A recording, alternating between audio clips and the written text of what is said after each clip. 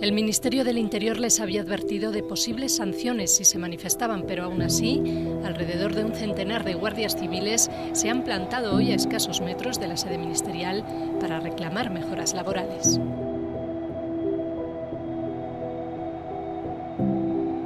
La concentración de hoy es solo el paso previo a la manifestación que las asociaciones de guardias civiles han convocado para el 18 de septiembre. Ese día esperan que acudan cerca de 20.000 agentes.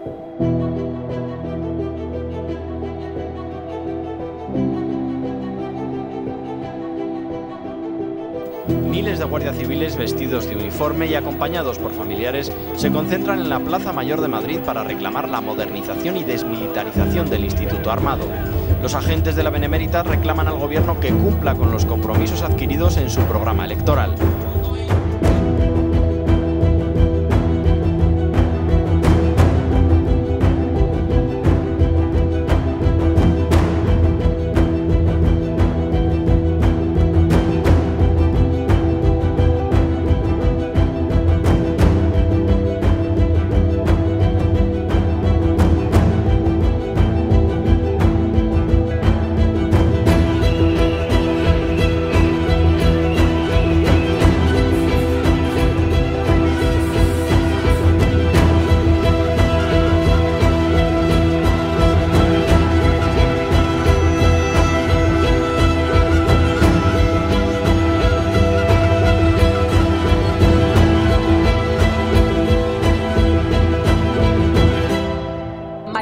De la Asociación Unificada de la Guardia Civil. Hola, ¿qué tal, Maricarmen? Alfonso Merino es portavoz de la Asociación Unificada de Guardias Civiles. Muy buenas tardes. Asociación Unificada de Guardias Civiles de Cádiz.